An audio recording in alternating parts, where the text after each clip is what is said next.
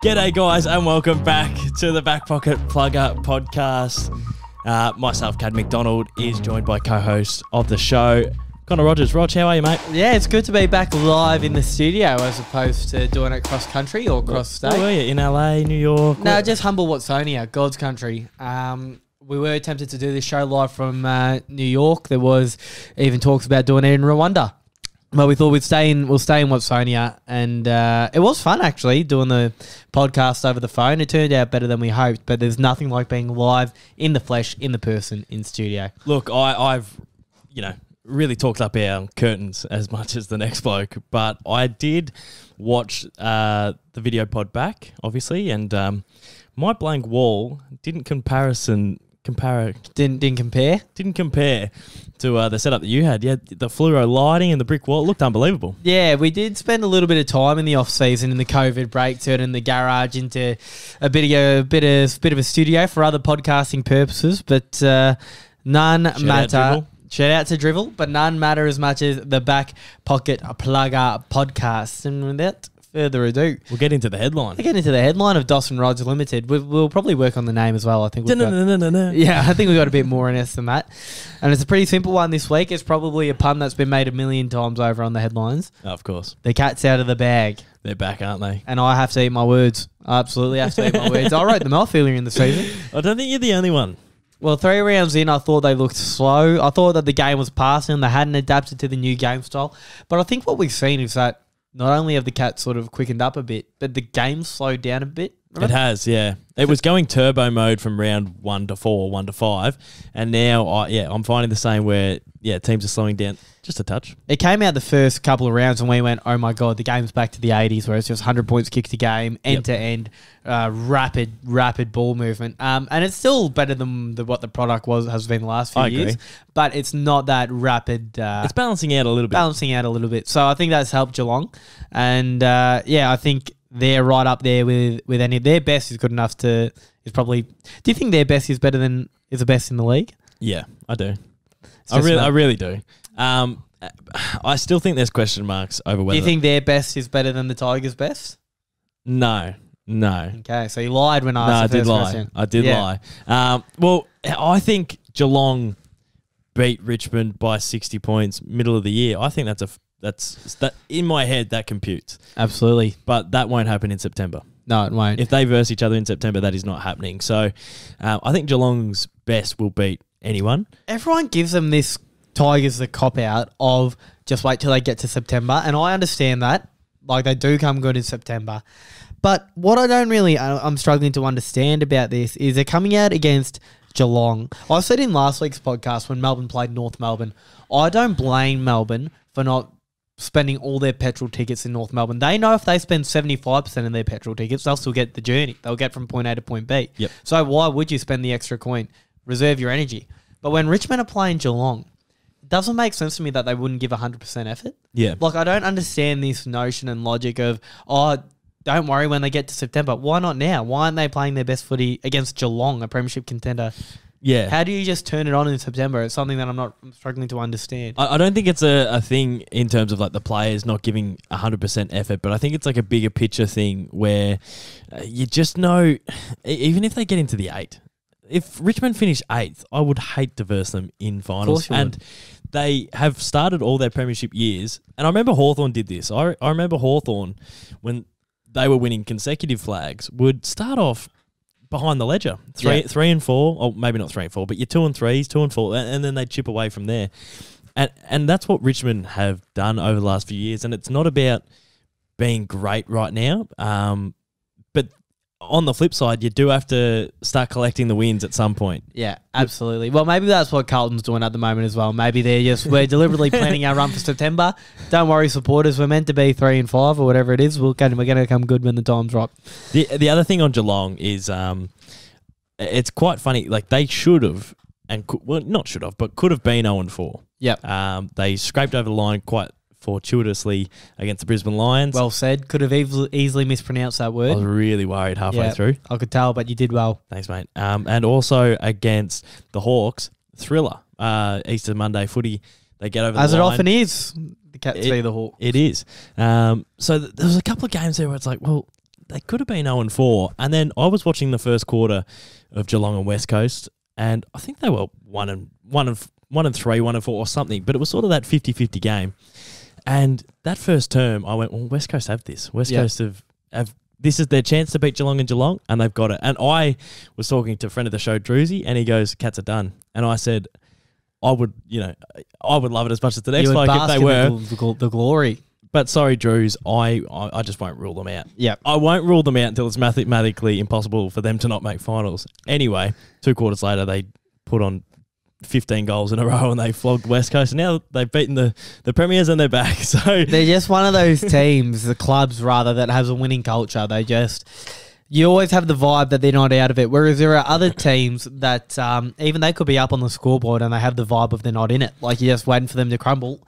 But yeah, it is remarkable the way that Geelong always manage to be there or thereabouts. They've got stars on every line. Like they do, yeah. Like they don't really have a hole other than the perennial whipping boys like Guthrie. I love Geelong's kids as well. Obviously, people... Bit of conjecture over why they're not getting a game. Your Constables and your Clarks and whatnot. It irks me. I love the new wave of Geelong player. And it's fresh and it's exciting and they're just sick. I'm the biggest Jordan Clark fan. I'm the biggest Charlie Constable fan. I rate Narkle. him. I love Sav, Narkle, Parfits. Oh, yes. I love them. I love them all. And it just irks me that a Geordie Clark's not in the regular 22. Would you have a Geordie Clark over a Lukey Dale? Probably, yeah, I would. I would. I think I would as well.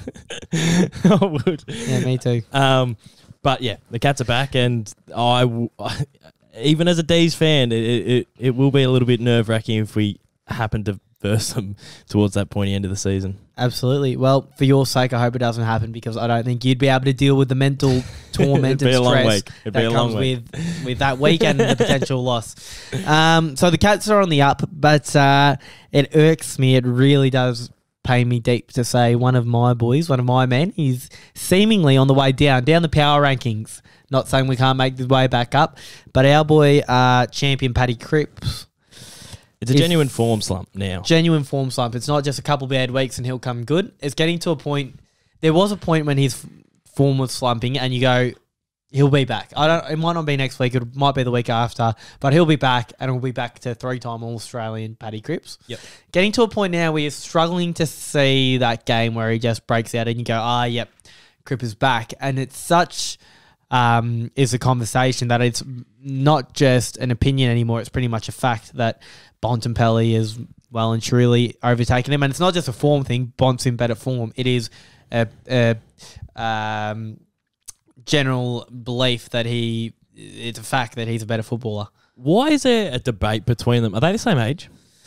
I think Cripps might be a year older, but obviously very similar player. Carlton and Dogs were on the up. They both came on at the same time. Like those two players had a burst onto the scene that we hadn't seen for a little bit. Like sometimes midfielders take a couple of years to get the body and get right. But I remember Bont and Cripper when they first came on, they were ready-made from the word go, which was really exciting. The big-bodied midfielder who can supposedly go forward. Yeah, the height as well. Yeah, and that was the vogue. Well, that was the vogue because gone are the days of the 175-centimetre midfielder. It was like your Fifes, your Mundies, Cripper, like that height and that big body.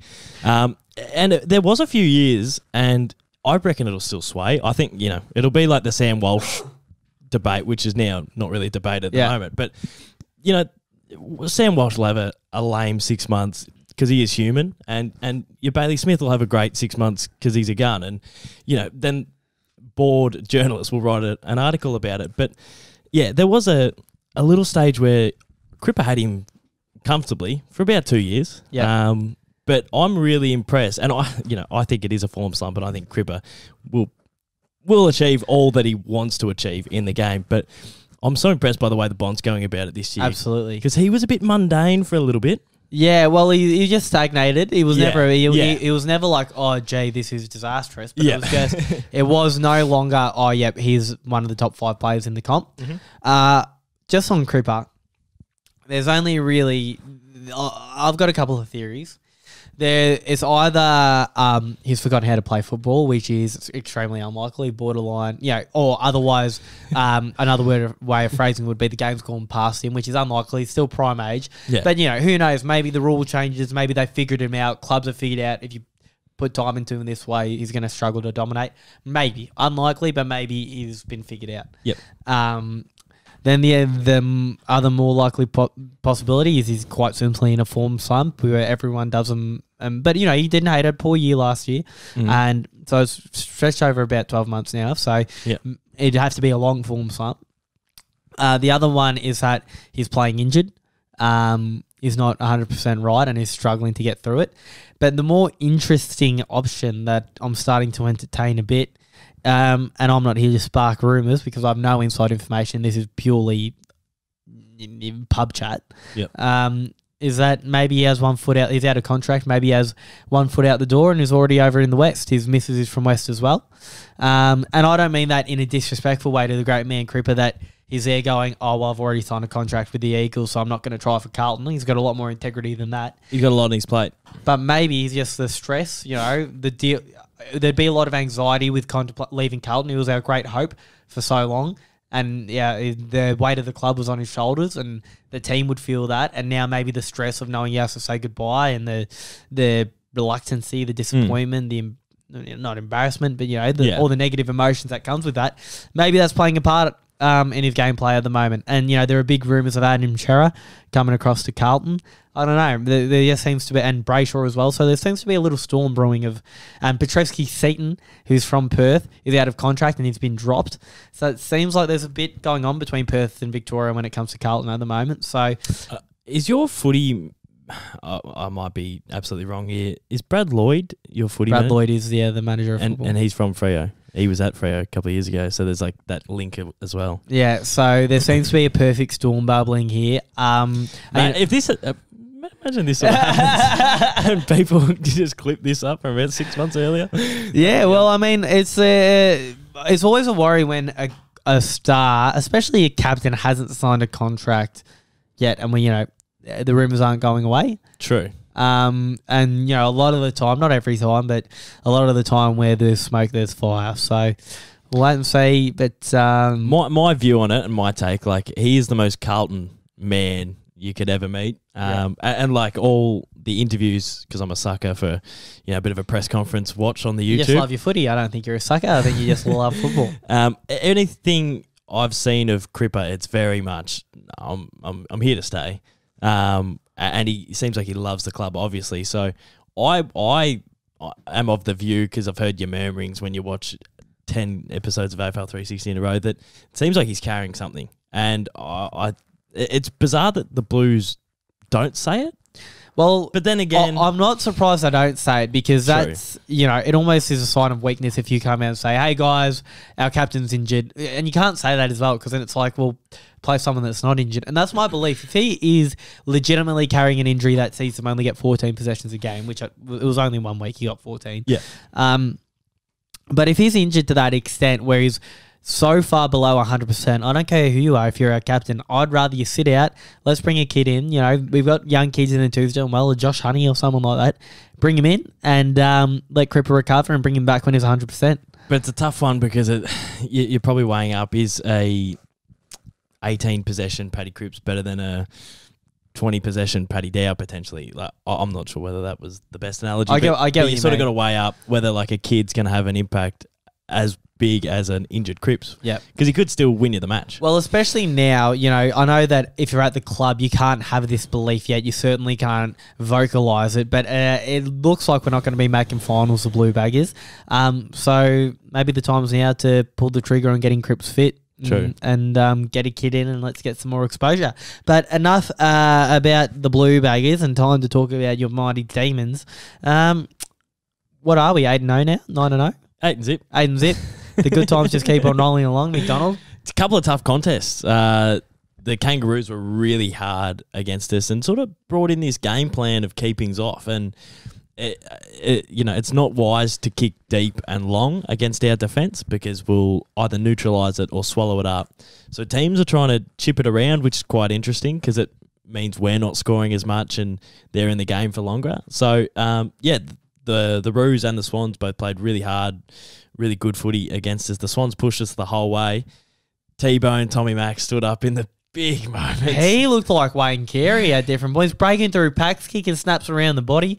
He was outstanding. And Ben Brown looked good as well. He did, and I remember he was in my behinds last week because I was iffy on him. I do love Ben Brown, and I love the thought of him at his best, but he looked a little bit out of place against the Roos. Just looked, it wasn't the big debut that you'd be hoping for, and I think I said if it was round one and we weren't 7-0, it would make me nervous to see the way he went about it. So I was hoping for a big effort from him.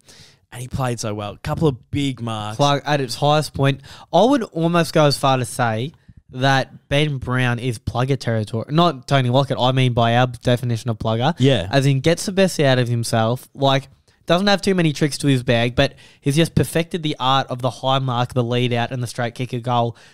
Just a player who has no right, really, I think, to be a dominant forward in the game. Yeah. But it's just got the best out of himself. And I watch him and I go, well, when the ball hits the ground, he's not Luke Jackson. He's not picking it up. He's not spinning out of trouble. He doesn't have breakaway speed. But I'm looking at him going, he's not hopeless. Like, there was times where he's picking it up, handballing it off. There's times where he's tackling. Yeah. So that big rumour, or not big rumour, that big idea of Ben Brown being absolutely hopeless when he hits the deck wasn't true. It was in the wet, and he competed really, really hard. So I was very impressed. And the other thing with Ben Brown being there, I've never seen Bailey Fritsch kick six last week. Yeah. Not often am I seeing Tommy Mack kick four this week. And with that, Ben Brown kicked 2 and 3. So it's looking all right. Piece of the puzzle. The only, you could argue the puzzle's complete, but it is still sad to say our favourite puzzle piece, Sammy Wiedemann being left on the outer. It's exciting. It's exciting for the club because this time last year, people are going, well, the defence is looking all right. Yeah. And the midfield's star-studded, but the Ds don't have a forward line. Yeah. You fast forward 12 months and it's like, the D's forward line's stacked. I it's absolutely stacked. So hopeful that in 12 months' time we're looking back and the Blue Baggers are just dominating and we go, we just needed to make this little tweak. But, it is crazy how much of a change 12 months can make in football and the privileged position you're in now. Speaking of Tommy Mack, has he got something happening in the sort of dietary intake department that I'm not aware of? Well, you flagged it with me before the show. I did. Tommy Mack's diet. So I was listening to SEN. Christian Petrarca was on, and he mentioned, and I thought, is he better on SEN than he is 360? He was, because it was more. They were doing Tim and Gary were doing the laughing and taking the piss. Oh, you've got the bag, Track, with the money, and Track was laughing along, and then he was giving footy answers. Yeah. So when he's on 360, he's a little bit too serious. Like Jack comes in with the rascal and all that sort of stuff. But yeah, he was good on SEN. But he did say that Tom McDonald. So I thought this was quite interesting. Benny Brown, vegan. There you eats go. nothing but vegetables. Tom McDonald eats nothing but meat. The carnivore diet. He's gone the carnivore diet over the summer. I've heard Joe Rogan talk about this. That can't be good for you.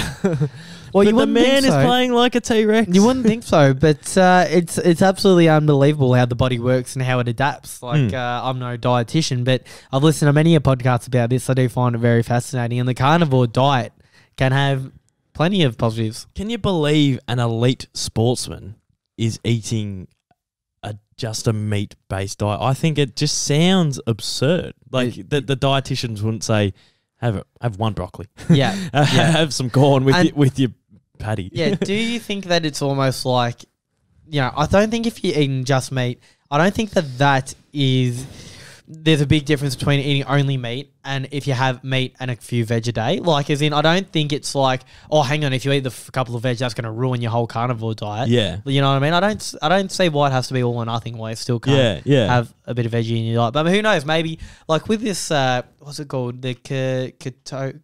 Ketosis, is that it? keto diet. Yeah, the keto diet. Yeah. Is that no sugar? Nah, there's like... Ketosis is when your body's using an energy source that's... using a different energy source. I don't want to get... Because I will get it wrong. Yeah. But say, for example... We're so out of our depth at the moment. Yeah. Say, for example, your body normally uses carbs for energy. Yeah. And fats are bad. Like, you don't want fats. When you're in ketosis, it actually you only eat fats, and then it uses fat as an energy source. Yeah. And when you're using fat as an energy source, you're not storing fat, so you're not gaining weight because your body needs energy to go, and it's just using your fat instead. Yeah. And it's unbelievable how when people with that go into ketosis, they only eat bacon, and that when we're told not to eat bacon, they only eat fatty foods. Yeah. And big bacon and egg breakfasts and stuff yeah, like that. Yeah. and they don't. I think what they're missing out on is carbs. I could be wrong there. Yeah, but they're not eating pastas. They're not eating breads. They're just eating a whole heap of fat, whole heap of avo, and yeah, it works well for their body. So it is crazy how the body adapts. I obviously went vegetarian and saw the biggest change in my body ever. Lost 10% body fat in 8 weeks. So it's as long as you're committed to whatever diet you choose, I'm sure it'll work. What diet are you on at the moment, McDonald? Well, tonight I had a palmy and a donut, so... Yep, sounds about right. That can't be... that's not ketosis. And it's the number one AFL YouTuber on the market. Certainly not paleo. I want to have a quick discussion about Richmond's culture. Yep. Now, when I was driving up the highway down from beautiful Somerton, where I work in a factory, up to the lovely town of Armstrong Creek, out Geelong Way, I had the full intention of revving up Richmond's culture because I just read an article that Shea Bolton is turning down big money offers to stay at the Tigers. He's a star. He is a star. And he could get a lot more. As much as you want. If he went to another club. He could be a top 10 player, money earner in the game. That's how good he is. Yep. And I heard that and I went, gee, I've heard similar stories about players like Dusty, Jack. I think they're taking pay cuts so they can all stay together. They can win more flags. I thought that's magic. That's unbelievable. Yep. And just as I was about to rev up Richmond's culture, I've done the reverse moz on them because Shea Bolton and Daniel Rioli, as it turns out, have been involved in an altercation in a nightclub. Yeah, it was funny. You sort of wrote down in your notes, I've got a good one. I got Tigers culture. And I went, well, it could go one of two ways. Yeah, absolutely. Yeah, so they do have a good footy culture. Obviously, their systems and the way that they go about it on field is second to none. Yeah. They versed the Bulldogs when a Riley Collier-Dawkins and a Ryan Mansell came in for bloody Koch and whoever went out, and they won. So their football system, their football culture, their depth, it's unbelievable. But over the last 12 months, they have been a little bit naughty off field. They were one of the most sanctioned teams over the COVID period. I remember Koch got in trouble because his wife went to the beauty salon. They had obviously Sydney Stack. Yep. They just had article after article about them breaking the rules in COVID. And now a bit of an incident between the boys down the pub. Feel sorry for him because obviously we don't know the story. We went there, but you imagine Rioli and who else was it again? Bolton. Yep. Getting into a punch-on or, a game of fisticuffs down at the club. I don't think it would have been them strolling in going, righto, who wants to throw fists? Come on, mate. Yeah, who wants to go toe-to-toe with about 5 bloody premiership medals between us? This is exactly what I want to do after playing football last night. Punch on. I reckon it would have been a few drunk idiots, and we all know the type at a club, of course, seeing them going, oh, Rioli, you are the worst bloody 3-time premiership medal winner I've ever seen. Yeah. Bolton, you're a bloody pretender, mate. And then and that sort of banter can turn nasty when it's 1 or 2 a.m. We don't know. It should turn nasty at any time because that is just not on. There are people out there that will just wind them up, which isn't just be the bigger person, walk out, get in your car, get in the taxi, go home. But obviously we don't know the situation, but it's just it's not a good look, is it? Yeah, it's not a good look for the club when you've lost a few games not on the trot, but you've lost a few games early in the season. Everyone's pushing this narrative of they'll come right in September. But, when a couple of players are getting involved in altercations and you're starting to think, well, maybe they've gotten a bit ahead of themselves here. They think the job's already done. They're the Richmond Football Club. They can do what they want. Yep. And they're a bit too big for their shoes. But at the same time, when you're as good as what they are, hey, getting as many punch-ons as you like. Yeah. Talking about, biffos in the football world, essentially. Yes. How are you as sick of the prison bar debate as I am? I was as sick of it as soon as it started, let alone now. This is just becoming the biggest farce and wank and just cringy. It's getting cringy. It's getting cringy because it's no longer about... I feel like the supporters don't even care It's not anymore. about the Guernsey. It's not about the heritage. It's not about the supporters anymore. It's about the big fat cat egos that are flying around in the AFL. I know one Port supporter, and I obviously know a lot of Pies supporters. Yep. None of the Pies fans are coming out going, if they wear the prison bar Guernsey, I'm bloody writing a letter with protesting out the front of the AFL. The Port fan I know can't really be bothered too much about the prison bar Guernsey. Like, obviously they'd like it, but they're not stressed. Yep. Why? It's like they're saying that this is war between the clubs, but it's just David Koch and Eddie Maguire, who's not even affiliated with the club anymore. Yeah. Just getting real personal, and like Eddie's on Fox Footy, so it's hard. He's on there commentating about it, but he's commentating on himself, like Yeah. and then he's decided to take it personal by bringing Kochie's bloody schnoz into the equation. He's Hoover. Well, Koshi was saying that Eddie Maguire's the Donald Trump of the AFL. They're just going, it's turning very childish, isn't it? What did you think about Port Adelaide putting the Guernsey on to sing the song after the game? I thought it was one of the most cringeworthy things I've ever seen. So you weren't a fan? I wasn't a fan because... It was a bit smart alecky. It wasn't even... I understand the smart aleck bit of, look, AFL, you said that we can't wear it during the game or you'll fine us 4 points. Fair enough, we're just going to wear it after the game and make a statement. But I just think that if this was about something bigger than the Guernsey, I don't know. Like racism or... Yeah, racism or... Yeah, or if, say it was about... they've gone, look, the grand finals at the MTG every single year, and say they had a stat where 80% of the time the interstate teams lose because it's not on their back deck, and they were protesting it, I'd go, this is for something big, you know. This is for them to get a grand final at home. They're sick of playing it, something like that. I'd understand. Yep. But for the stripes on your Guernsey, who cares what Guernsey you wear? Does it really matter? Yeah. Do you think it matters? So I was saying that I think I've got the alternate view in terms of everyone goes, they should be able to wear it. Who cares? And I was listening to Eddie, and he was saying Eddie VK. Yeah. And Eddie was saying it's like a trademark thing. Yep. And when you came into the AFL, you can't have black and white. And everyone's saying, oh, you don't own black and white. But when we think of the blue and white team, you go, oh, Geelong. When you go, oh, the red and blue team, you go, oh, the D's. Oh, the yellow and black, you go, the Tigers. So I don't think there's two teams in the comp that share colours. And I know you can't trademark black and white, but if someone overseas was like, oh, who's that black and white team? Oh, Port Adelaide. Oh, no, I don't know. You can start it to dilate the trademarks of both sides. Well, for mine, when I say who cares, I'm not in the camp of who cares, let them wear it.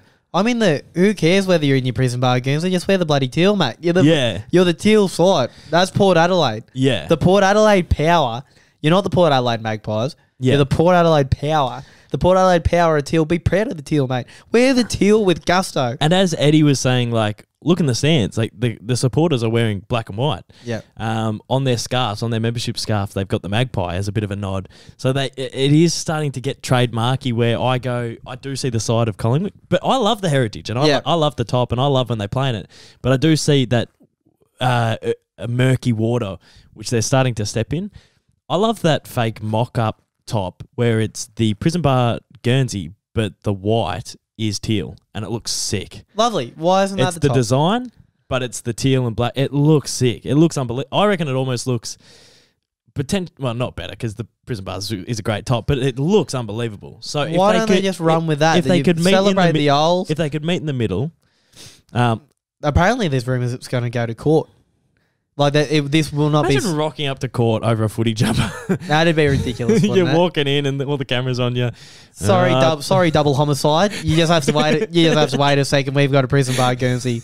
You'll go to prison in due course. Yeah. We've got a prison. You'll get your day in court. Yeah. It's just not now. It's a footy jumper. Yeah. In saying that, we both said that we're absolutely sick of the prison bar debate, and we've just spent a good 10 minutes of our podcast talking about it. So we will move on to everyone's favourite segment. Tool of the week. Of course, it's time for the GBOs, the goals, behinds, and the outs on the full. I'll kick us off this week. Yeah, well, it's going global. It's going trending. It's littered throughout AFL vernacular. That's AFL or folklore. vernacular. I wanted to say paraphernalia, but that's not the word. But AFL, the zeitgeist. The what? No, that wasn't what I expected to be coming. Zeitgeist means like pop culture or like Right. the world. Like Yes, okay. in the zeitgeist. Okay. The Atmos. So, yeah, in the zeitgeist of the AFL, there's plenty of scope for this to be. That's a new one for me, but luckily the structure of the GBOs isn't new to anyone. We'll start with the out on the full. And for mine, it is the continuing confusion around the deliberate out of bounds. No, you just stole mine. Did I? Gone, sir. Great minds think alike. For me, it's getting to a territory where unfortunately, something that's unavoidable in our grade game is the grey area. In every single decision, there is grey area. It's so rare that it's black and white. I want to jump in quickly. So, Go for it. my dad will watch games, and he, after every game, goes, I got so frustrated at the umpires. Yep. And I go, and a lot of people do. A lot of people go, umpires were shit, umpires were shit, umpires were shit. I walk away from games going, I reckon umpires got 90% of their, 95. I reckon every AFL game, they get 95% of their calls spot on. But their calls are in the realms of that grey area. Yep. Like, that is a push in the back, but it was very light, so it might not have been paid. But so someone will go, that's a wrong call. That's not pushing the back. Yep. No, but it is. It's in the grey area. It's in the grey area. It would have been right if you paid it. It would have been right if you didn't. Exactly. So people are walking away from games going, umpires were shit. When I think most games, umpires are spot on. That is literally the science behind why one-eyed supporters are such a thing in football, because everyone leaves a game. And, of course, when you are as invested and, as loving of your team as what you are, you leave and you think all those grey area decisions have gone against you. They haven't gone against you. They've just fallen in the grey area. And, and it does happen occasionally where the grey area happens just by chance, by happenstance. The grey area happens to fall in one team's favour. That does occasionally happen, and you leave thinking you were particularly robbed. But for the most part, it's just grey area. But what I was alluding to, sorry, mate, There you is that if we want to eliminate the grey area and the deliberate out of bounds, because it is so hard to establish in your head, was that player doing everything they can to keep it in? Yep. Would you consider a last kick, not a last touch, if it comes off hands, you're tackled out of bounds, throw in. But would you consider a last kick, if you kick it and you fail to keep it within the realms of play, it's a free kick to the opposition? It's essentially what it is at the moment. Like, what's the wording? Not doing everything. I don't know the exact wording, but it's something along the lines of not making every effort. Insufficient intent. Yeah. Insufficient intent to keep it in. So if you watch, because I still have mates, we'll sit around Friday night and they go, that's not deliberate. And I go, it's not deliberate, but he's kicked it so close to the boundary line and it's gone out that he hasn't tried to keep that in. Yeah. That's an insufficient attempt to keep it in. So when I'm watching through the eyes of that rule, it doesn't irk me as much as that's not deliberate. Yeah. I think if you get rid of that and just get it away from deliberate, get it away from insufficient attempt, and just change it to that rule, which is still the insufficient attempt rule, just a bit more clearer, that makes more sense. It gets rid of the grey area, and people will be there saying, stop changing the rules. But it's not the rules that everyone hates. It's not the changing the rules that people hate. It's the interpretation of the rules that people hate. Because people go from year to year, the interpretation changes, the grey area increases or becomes different depending on what the rule is. But if we eliminate the grey area and you go, if you kick it and you fail to keep it inside play, it's a free kick to the opposition. Eliminates all the grey area. We won't have any murky waters. That will just be a simple free kick. I think that's the way forward. I think that will happen at some point. And that could be exciting because if you have the ball and you know that it's the last kick, no one touches it, it's a free kick to the opposition, you're more likely to go down the guts. You just have to, yeah. Closer to the guts. You're not going to kick it down the line. So I think that's actually the rule already in the Sandful. Yeah. And it's worked well for them. So, and they've trialled it in NAB Cups. I remember in NAB Cups a couple of years ago they had it.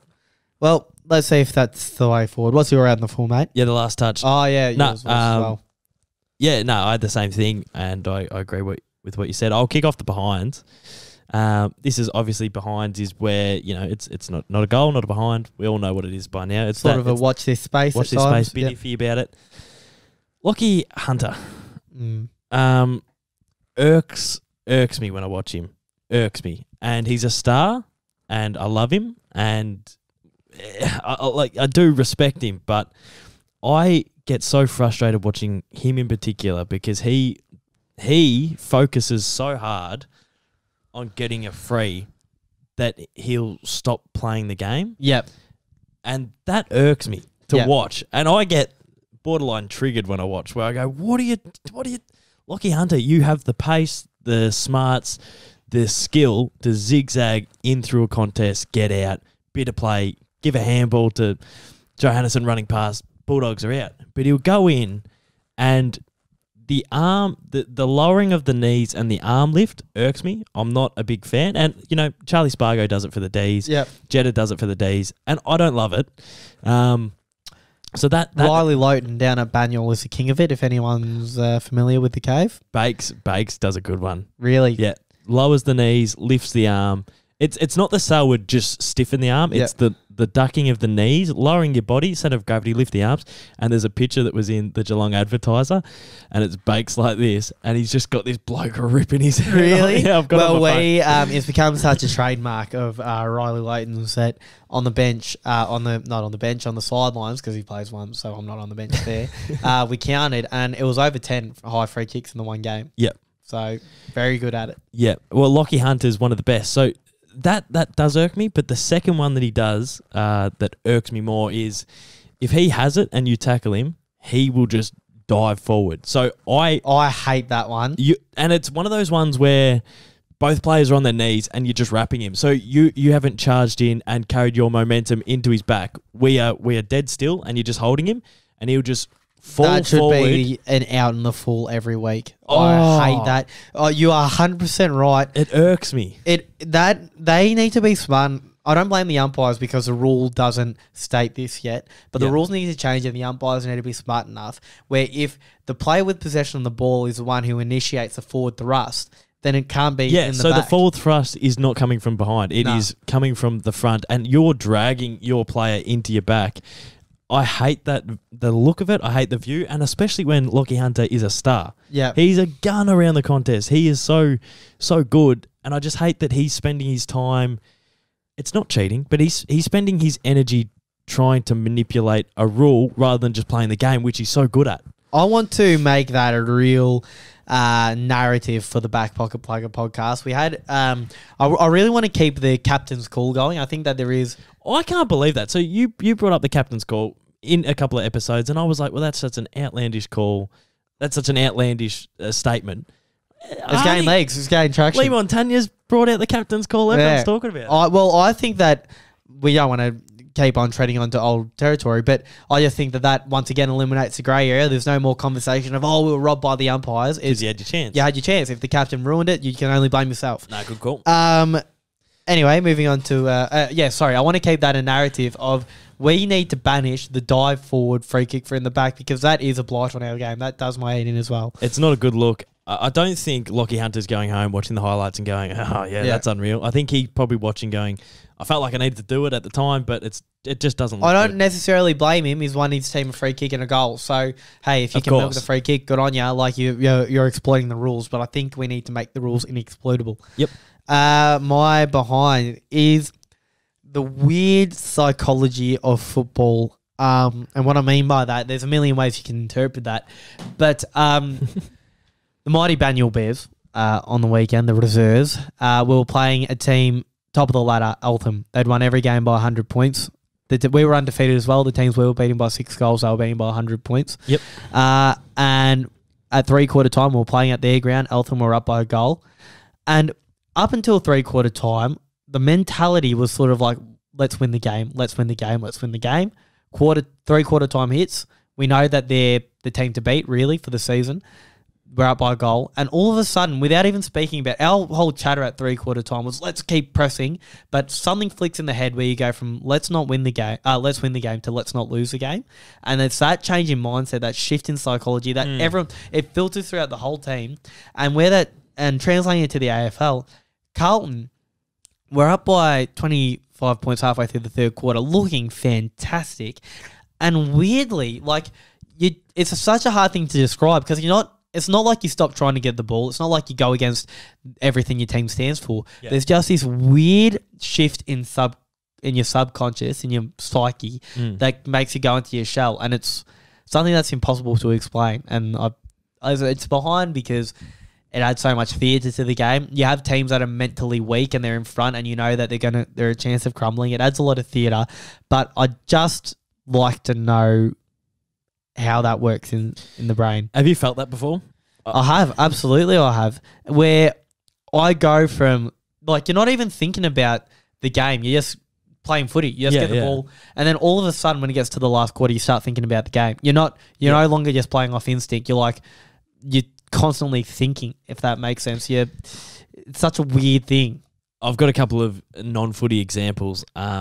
There's times Ethan Baker, well, he's one of the most natural sportsmen, one of my best mates.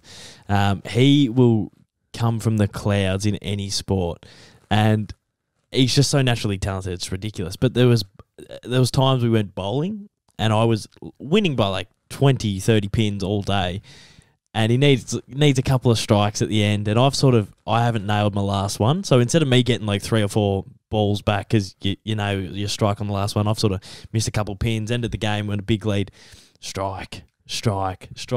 And another example of that, like, mental crumbling from my point of view, is like beer pong. We'll be playing beer pong. Right, yep. I'll have one cup to hit, miss. He'll have the whole thing, but he will just come back in a storm, and I just can't hit this cup. I've hit every other cup, but I can't hit this cup. And that feeling of like momentum and that feeling of the mental fragility and why can't I just, oh no, here he comes. It's crazy. And when you watch teams, a whole team, how do you get 18 blokes to snap out of that? It's crazy momentum. And it's crazy that it's not like it's 3 blokes.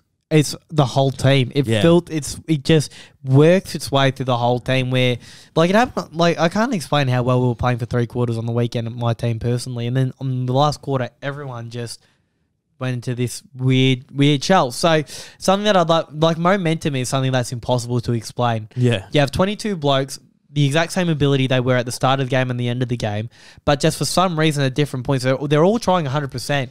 Why is it at different points one team becomes unstoppable and one team becomes absolutely woeful? In the same game where we've kicked 6 in a row, we're now conceding 4 in a row, and it feels like we can't buy a goal. And like we don't even look like it. Why? And the game plan hasn't changed. It's just momentum. What is that? What is that strange force? Yeah, no, that's a great point. We'll get to the bottom of that. We'll get the labs onto it. Yeah. I'll go with the goals. One of my favourites.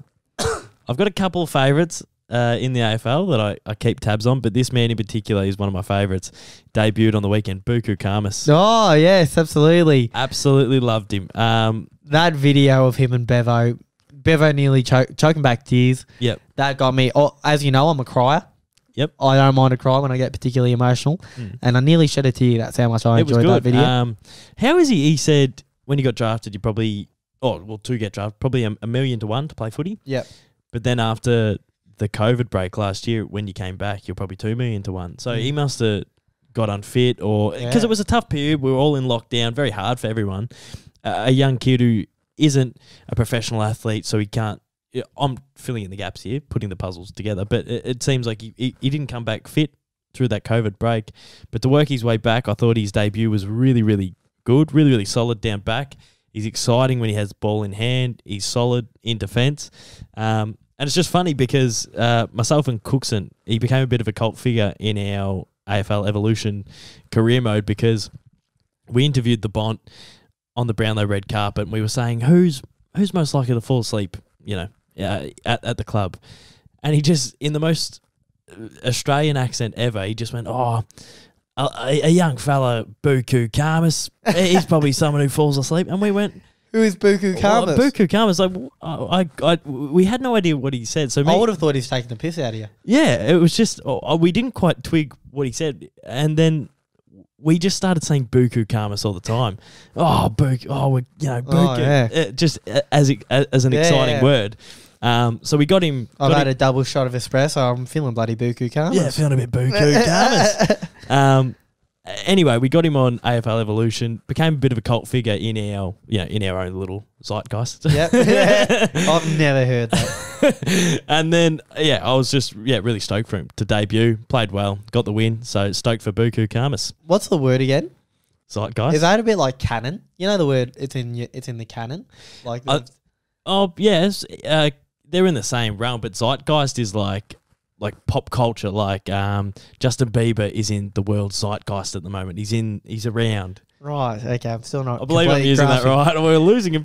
My goal, and I think it'll be your goal. You know, you'll resonate greatly with you. Is seeing Neale Daniher at the Footy. It seems like for years now. I remember watching 5 years ago when Mark Robinson was choking back tears, and I imagine Jared was as well on 360 with Neale basically saying, "Yeah, look, it's more than likely this is going to be my last year on the Queen's birthday show of AFL 360 on the big freeze," and everyone, you know, was a bit sad. It's like this might be the last time we see him, but he keeps on pushing along. He's at the Footy. He's watching the D's go 8-0. I'm so happy for him. And great friend of the show, Michael Allen, co-host of Drivel, said to me, put this to me, and he goes, "Imagine the D's win the flag and Neale Daniher presents the cup." Oh. It'd be the greatest moment in footy history. Yeah. That would reduce me to tears. Yeah, that would be crazy. I'm going to tell you, I'll be shattered if the D's do make the grand final and they pick anyone else to present the cup but Neale Daniher. If it's a Russell Robinson or an Adam Musa, I will be seething. It has to be Neale Daniher. Put the guitar away, Robbo. Don't go to the podium with the guitar, mate. They flashed a picture of him on screen at the ground, and everyone just started clapping. Oh. Like everyone around us, like stood up and just started clapping him. And then another touching little moment at the end of the game. Ron Barassi was singing the song. Oh, absolutely. Getting on with age, Ron. He's looking a little bit older these days, but he's still going to the Footy, still getting around the D's. So, the freeze for MND that'll be coming up this year. So excited for that. It's that story is just unbelievable. Like they'll make maybe not a movie, but a full blown documentary about that one day. If I got told I had a illness that was going to take my life, I would be in my room doing sweet nothing for the rest of my days. I don't think. Well, I don't know if I'd be doing that, but I think I would live a pretty selfish life. As in, it'd be right. I want to go to WrestleMania. I want to do this. Like I want to tick off all these boxes. I want to go watch Crystal Palace again in London. You would get so selfish. I don't know if I could see as much as I like to pride myself on being a bit of a selfless sort of bloke. I couldn't imagine me. I'd be going, Mum, dedicating me last year or supposed year to helping others. Yeah, exactly. And to see not just how, like this illness and this pocket of society that is very prevalent. Like there's a lot of people that have this illness, this beast. They've had no hope for years. Yeah, like they've had nothing. They've had like no financial support. Yeah. There's been nothing, and now there is, and there's a big wave. He's giving them the glimmer. Yeah, like they know that look, there's every chance that they might bow out before this cure, but at the very least, he's given them a genuine glimmer, and if not just a glimmer, it's put them on the map and it's made everyone aware and thoughtful of them, and that means a lot too. And it'll go on for years and years. The Big Freeze is one of the biggest footy events. So absolutely, yeah, unbelievable. What a man. What a great note to sort of wrap up the another edition of Back Pocket Blogger on. Absolutely. Rog, thanks for joining me. My pleasure. We'll have to do this again sometime. We went, I can't remember if we discussed it yet, but this week, if anyone was wondering, we didn't go the Indian, we didn't go the Hungry Jacks, we went the pub feed. Yeah. And I reckon we'll return back to India next week. Yeah, we'll return to India next week. Yeah, that's right. Get that India. Actually, we won't be going to India, apparently, unless we want to get in a dust up with Sluts and Davey Warner. I reckon we'll stay. And get locked out of the country. Yeah, we'll just stay. We were actually the two blokes hitting up Shea Bolton and Daniel Rioli during the week. Maybe we don't need to target Sluts and Warner as well. Yeah, beautiful. Thanks. Just quickly, one last thing before we finish. Yeah. The Stewie McGill thing, right? No, I just want to say, did you hear about his injuries? No. Oh, mate, well, it's not confirmed yet, but there's just rumours of a couple of vicious leg breaks. I hadn't heard that. I made it up. Did you? I made it up at the club on the weekend. He got a ripper reception. I should put that on the TikTok. I can't believe you that story, by the way. Just FYI. That's it for us at the Back Pocket Plug Up Podcast. We appreciate everyone who watched. We appreciate everyone who listened, and we'll see you all very, very soon. Keep plugging those back pockets.